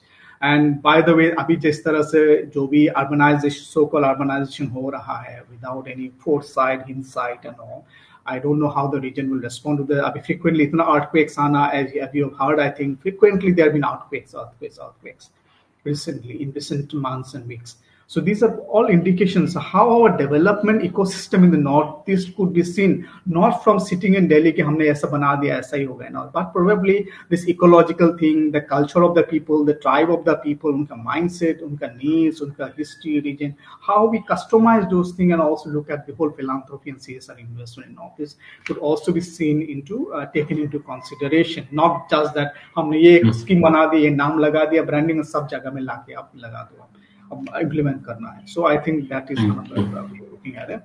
Then the strategical part, because it's Northeast is bounded by 5 countries: China, Bangladesh, Myanmar, and Bhutan, and Nepal, and things like that. And also you have the Southeast Asian countries on the other side of the Northeast. So if you are saying कि Northeast strategically important है, ये बहुत sensitive zone में है, bordering with such critical neighbors के साथ है. So what is that level of investment also we are trying to put? Who is also as a national priority, as a national interest also, are we looking at that investment, CSR, philanthropic investment? Who is going to look into who is going to bring them, who is going to advocate them? If you really think the Northeast really needs to also come on board and become resilient, being all this in a strategic, very sensitive area, and ऊपर से years of insurgency, अभी भी insurgency का elements खत्म नहीं हो रहा, कुछ elements अभी भी है, कुछ news अभी भी है, unemployment इतना ज़्यादा है, रोजगार नहीं है, so all these things are equally. Dr. Kazi, sorry to interrupt. मैं normally ऐसा करता नहीं हूँ, but because we just have about 20 minutes, and one thing which I feel very strongly, that in the next Charcha or many other forums and also CSIP, we certainly have to have different and very large conversations about Northeast as a very big geography itself. क्योंकि आपकी एक ही ये जो slide है वो ही बहुत कुछ कह रही है और मतलब ये हर हाल में अटेंशन मांगती है. All of us really need to pay more attention. So I think आप देखिए, we will have to conclude it so that we at least have 20 minutes to answer some of the questions. Right. So I will take another 2 minutes. Is that yeah, please. And in this slide, अभी latest data है in Northeast has got the highest people below the poverty line. It's 34.28%, almost 35% of poverty people below. Many of us doesn't know. We don't know. We don't know this. So this is where the story is. It's not coming out openly, glaringly, And also there are many aspirational districts. ज़्यादातर district aspirational तो Northeast में या Assam में ज़्यादा 13-14 districts है, aspirational districts है. And also as per the latest Niti Aayog data and statistics, the region is performing so bad in education, health, gender equality, zero hunger, and things like that. So this all the Niti Aayog reports in the last 2-3 years has been saying that to us. So quickly, this philanthropy, of course, there are distinction between philanthropy, CSR, philanthropy, and CSR investment. I'm trying to distinguish that. There are hardly any philanthropic investment except for Tata Trust and APPI as implemented philanthropic initiative has done it. But Tata Trust has been trying its best as much as it could. It has been trying to invest in the region. And then the CSR philanthropy, not much. Of course, no data information, no documentation proper and all. And CSR investment, these are the data, only 3% of total CSR investment in Northeast, and vis-a-vis Northeast in entire India. And you can see states like Meghalaya, Nagaland, Mizoram, or hardly they get CSR investment and things like that. Next is, so how do we do? Because अभी COVID, post-COVID में, of course, पहले से कहानी तो वही historical कहानी तो है ही, CSR, philanthropic investment कितना कम है, ज़्यादा, we all know, we should be knowing. But also post-COVID, what we should do, what will be the focus strategy is, I feel, of course, first could be CSR, advocacy, persuasion, whether do we make it mandatory also, that some percentage has to spend in Northeast, because that is where the national interest is involved in that also. How do we help? Because there's no industrialization. And also we must know that in 1996, Supreme Court has banned all forest activities in the Northeast because it has to maintain the green cover of the country also. So how we are compensated for that also is a region. अगर नहीं कर सकते, region है, topography है, ecosystem को बचाना है, तो हम क्या करेंगे हम? What will be the activity then? Who will compensate and all those stuff? So those kind of things has to be taken into consideration. Then the CSR philanthropy, yes, and philanthropy, of course, there are of course local philanthropy also, but we need to just see how it can be mobilized and invested in the region.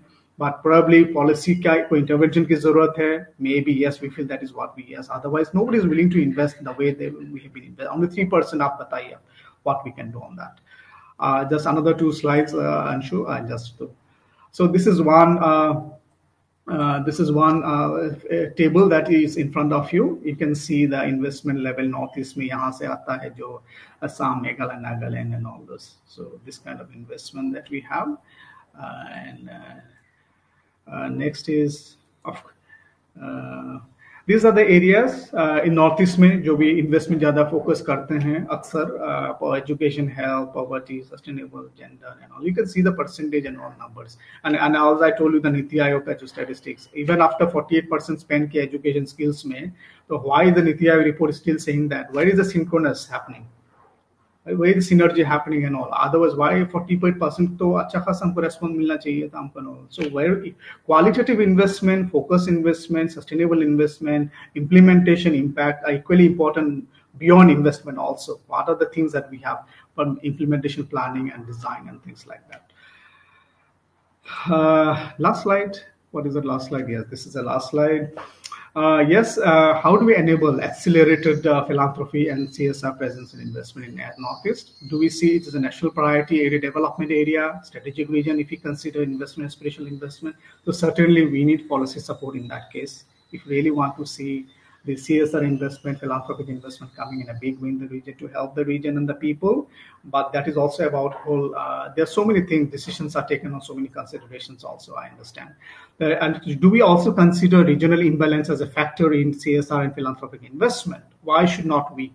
Why should not we? That is my question. Is tribal area development, the most tribal population is also in the northeastern states. Why we cannot have a kind of a say, this should be another criteria of philanthropic and CSR investment. It could be area of research also. Then community mainstream investment program, as Paul has also mentioned, and probably in case of Northeast, mainstreaming could mean other thing. That is also under regional mainstreaming also. How do we invest in the people, the region, their needs, health infrastructure crumbling, unemployment high, education is crumbling, the poverty is very high as I mentioned. So what do we do that? So, and also another area to look into is critical infrastructure development program.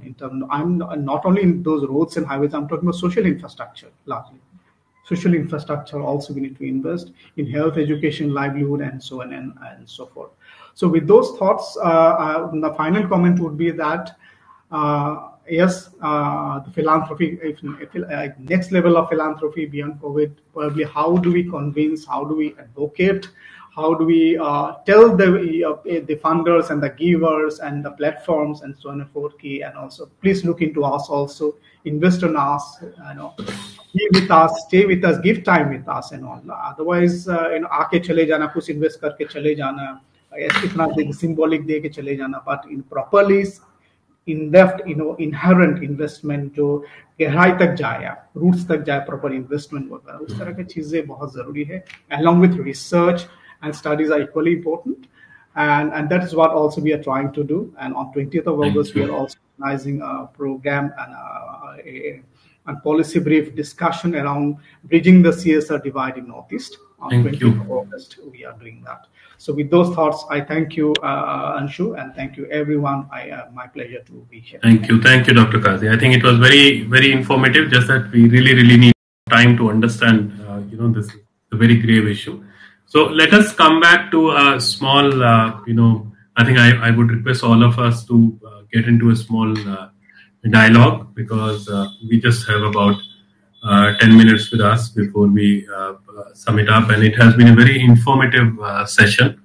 And it's good that within like 1 hour, 45 minutes, we are able to actually at least touch upon 4 very different kind of subjects, although very, very interrelated subject.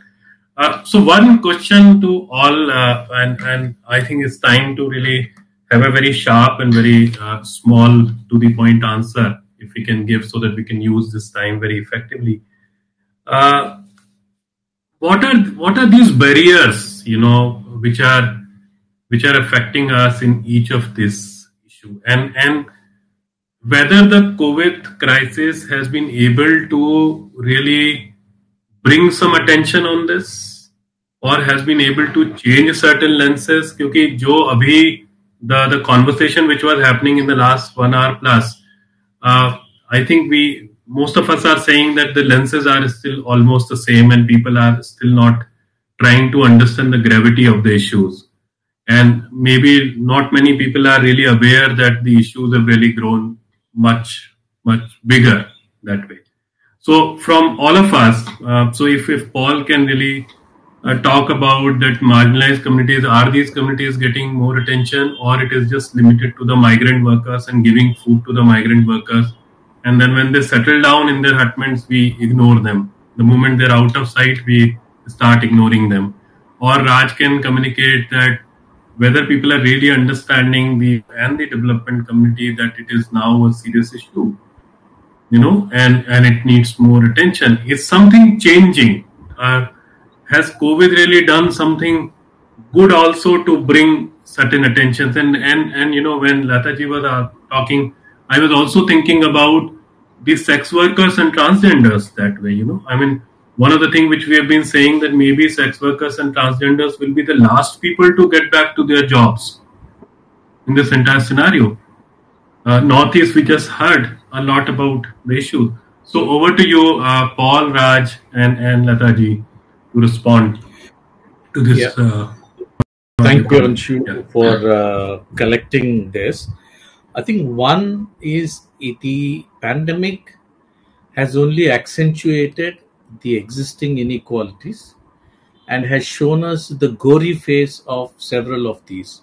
And it has shown us in the face of marginalized migrant labor, who mostly Dalits and Adivasis, then the resilience, the courage they have showed, but also another factor which has showed is new levels of communities who have not been part of the marginalized have been forced into the marginalized. I think that is something which is very, very worrisome, because of economy and the kind of disruptions it has caused.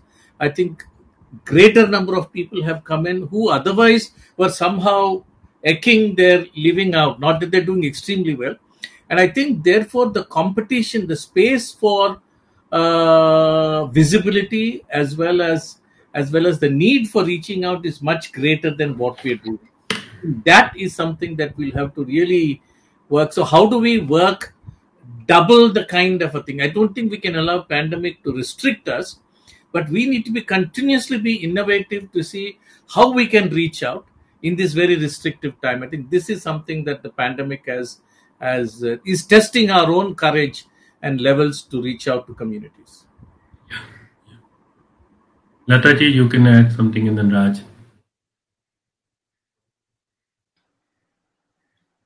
Sure. I don't want to take much time because I think it's unfortunate that we couldn't hear from some of the participants as well. It would have been interesting.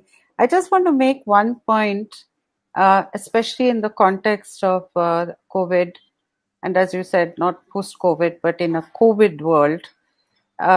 My concern and my worry is that even historically and traditionally, particularly our Indian philanthropies, they always tend to see women in the victim role.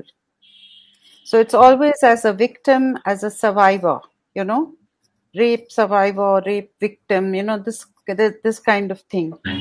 And I think now, in a certain way, COVID has exacerbated that because we rightly had to draw attention to the very gendered impact of the pandemic. Yeah. I mean, Raj was talking about mental health. I mean, there has been a huge trauma faced by women, and this cutting across class and across caste, but has been very, very severe among impoverished and marginalized communities. So I think the problem is that it has aggravated and reinforced this victim imagery for philanthropy. And philanthropy loves to rescue. They like to be the rescuer, the one who rides in on a white horse and, throws its money in, and I saved all the, there's a certain kind of a savior very seductive savior framework that's operating there. It's very unconscious. It's very well disguised in some cases, not so well in others. So I think what I would like to see, and I hope all of us can help to bring to the forefront, where women are acting as managers of this crisis, where women are acting as agents in preparing communities. Because see, what women never do, having been a grassroots movement builder for 25 years of my life, I can guarantee one thing: they never work on an issue basis. You will never, that NGO specialize in, I'm a health NGO, I'm an education, I'm a mental health NGO, I'm a women's NGO. They don't work like that. A. B, they think of the whole community, though they don't just think of themselves. But if you put women-driven solutions at the center and approach women as primary agents of change, as managers of the impact of the crisis in communities, and invest in those kinds of processes, I think that would be a fantastic long-term. Because even in Wonderful. post-earthquake scenarios I've seen, when women have taken over the post-earthquake reconstruction, as happened in Maharashtra in after the Latur. Latur earthquake, then the whole thing starts transforming. So if you're Yeah. looking for a silver bullet, that is it. How do you invest in women as real managers of change processes and of managing impacts of crises like the pandemic? Thank you. Thank you. Raj, your comment, and then Dr. Kazi. Yeah, Raj. So I think in terms of, to answer maybe what COVID has done, I would hope that it has made some of the connections clearer. That a lot of this work, development work, social justice work, must tackle things at the very upstream, or must tackle structural oppression. And by that I mean, there have been many communities who have been affected by COVID, but the ones who are disproportionately affected are communities who are marginalized by gender, caste, class, ability, sexuality, religion. And it's not that they weren't affected before. They've always been in a crisis of care. This crisis of care has only been heightened simply because family, state, larger society abdicate their accountability and responsibility for those who do not conform to gender, sexuality, caste, class, religion, and ability. I think lots of change needs to be done, and maybe it's time for Indian philanthropy to really look at rights-based work that challenges cis, heteropatriarchal, Brahmanical structures. That's one. And I think the other thing is changes need to be made even here and now. The development field still talks about gender in a binary gender. We are still only talking, it would seem, about cis women rather than trans women, not transgenders, because that's not how we use the term. But yes, so that's, I'm done. Yeah. Dr. Kazi, you have any comment? Then we'll just sum it up. Yeah. Any comment that, although you explained it very well, that I think what from your angle we can see that Northeast is still largely unattended that way, and the share. I mean, someone actually asked the question also, the equal distribution of the resources of the philanthropy money, but I'm sure, as all of us feel, that Northeast is certainly a little bit cut off. And then, of course, when Northeast is cut off, all the communities we are talking about, other three speakers, are in any case normally cut off that in that process itself. Any last comment from you? So and then my last comment is that there's a general narrative in the region that we are alienated for so many things, distance, resources, opportunities, and so on and so forth. There are a lot of things already talked about and all. So and that alienation, and then you see the COVID thing also now. How in 2 years, how it has just upside down, put everything haywire in the region. And coming to the specific to the social sector, development sector in Northeast, although there has been a historical gap, development injustice or philanthropic investment injustice. I'm not saying just to blame anyone, just to say that focus or attention has not been there. But after COVID तो there's more the challenge, and ऊपर से आप वो जो FCR amendment है, आपका CSR amendment वगैरह है, तो उससे और affected हो गया है. So now certainly these civil society organizations are baffled, struggling, and a lot of anxiety, uncertainties. Because if you consider civil society organizations, frontal organizations to work with the community, hand in hand with the government and all, so where do they go now? From where do they go now? The issues are glaring, the problems are glaring, though it hasn't come out openly. And I put certain statistics to you. After COVID, also this has been more exposed by the Niti Aayog report and so on and so forth. So where does, apart from government investment, do we need to look at CSR investment, philanthropic investment? They need to look at the region as a focus of investment. For the nation's sake, national integration's sake, national priorities' sake, strategic interests' sake, if that is also could be considered by the donors and givers and funders, it will be great. Because that is where the people needs to be mainstream also, emotionally, everything comes into the picture in the post. So don't leave the region, focus on the region. I think you need to also give attention. Thank you so much. And it's a complicated job to sum up the 2-hour discussion in 3-4 minutes. But I am going back to a story of Kerala floods when we were working there. And suddenly we got 2 calls, one from one Tamil Nadu home and the other one was from Andhra home. These are caregiving home for kids or destitutes or whatever you say. And then we realized that actually they just wanted the basic food supplies, which some people have been giving for years. But the moment Kerala flood happened, that money was diverted to Kerala flood in the emergency, and the need of those 2 homes were not fulfilled. Okay. So what I am trying to say that many times the new money doesn't come and the old money is diverted at the cost of certain causes which are extremely, extremely important for all of us. And today, to be honest, all the 4 things which we discussed, that covers millions and millions and millions of people. Almost every second, third house is covered if you see such kind of issues which are happening in India. So that's a huge community we have been talking about. So that's extremely important, for the philanthropy sector, for the development sector to really look into these issues. This is a change scenario that needs more attention. A lot of things will not give us immediate satisfaction or a good picture or a good report, but that will be a very long-lasting work, and it will not be a patch-up or a band-aid, but will be a root work, which I often say that it's about treating malaria versus killing mosquito. So many of these things, if we work, it is something like killing mosquitoes.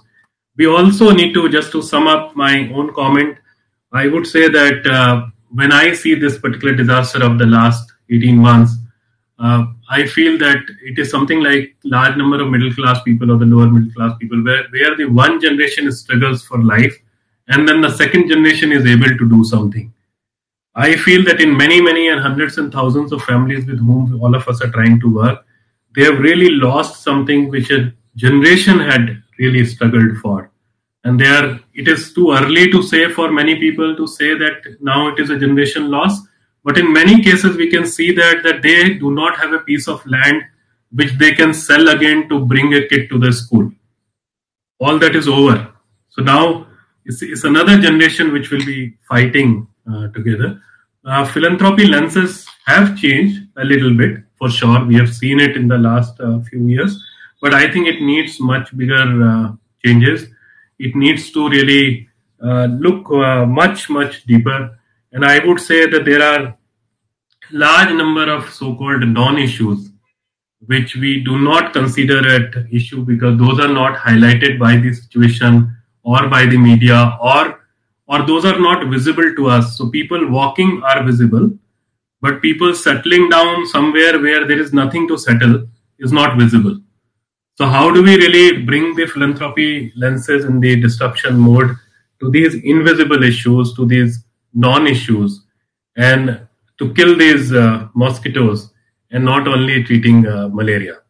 My sincere thanks to all four of you to spend 2 hours and all the people who had this session with lunch or after lunch. And a sincere thanks to CSIP, Nudge, and Chacha 2021. I think it was a beautiful experience. It was an enriching experience and a lot to learn. Thank you very much. All the best. Stay safe. Thank you, Anshu, for Thank you. driving us. Thank you, all the panel members and all the participants, CSIP, and Gautam, Sakshi especially. Thank you so much. Thank you so much. See you soon. Yeah. Thank you. Thank you. Right. Thank you. Nice to have met you all. Stay safe. Stay safe from Thank third you. Delta All of and you. whatnot.